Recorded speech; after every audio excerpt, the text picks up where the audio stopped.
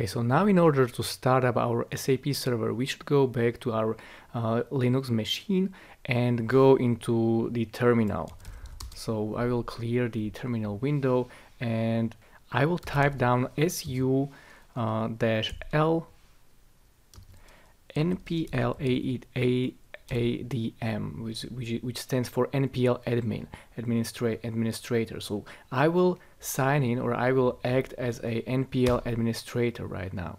And this is the user which SAP during this installation has created. So directly inside of the Linux machine, I can get into that user. When I'm in a npl-adm, all what I will do, I will call the command for starting SAP server, and this is how it's typed. So start SAP all and hit enter, and now the SAP server is starting, and firstly it is checking database. Currently we have installed Sybase IQ database system, so this is how this is also starting up, and SAP is doing all the processes in order to start up the whole SAP server. So let's wait for a few seconds until we get the final notification that our server has started.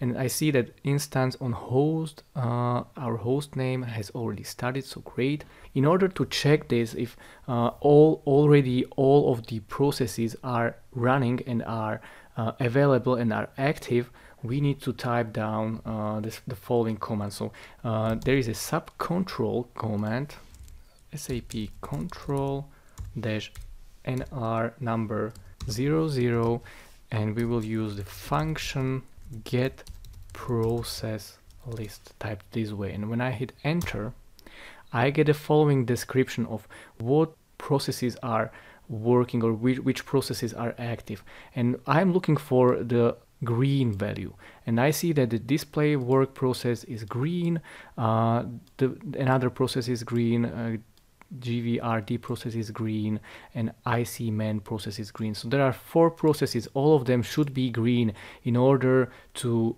get inside of SAP system.